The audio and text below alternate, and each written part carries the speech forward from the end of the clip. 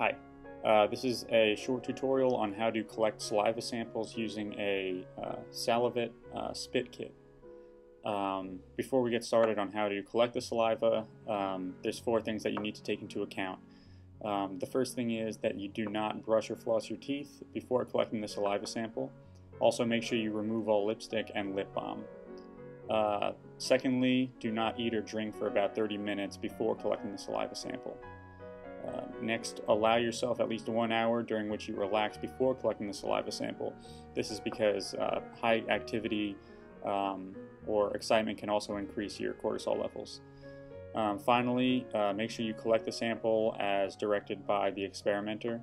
Most often this is going to be around bedtime, but this can also vary by experiment.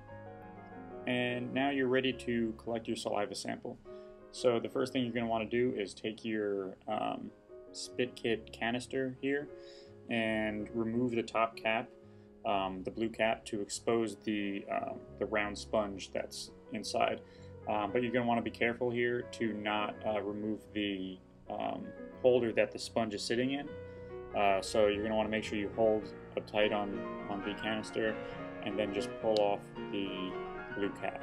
The next thing you're going to want to do is place the sponge directly into your mouth by tipping the tube so that the sponge falls into your mouth. Make sure you don't pull out the sponge with your fingers because that will contaminate the sponge.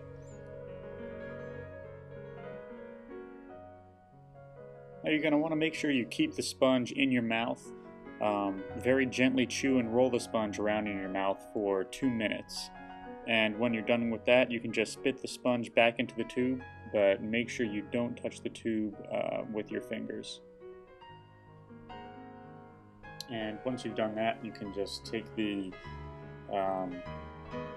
blue cap and put it right back on the tube. And make sure the cap is on tightly, and you're all set.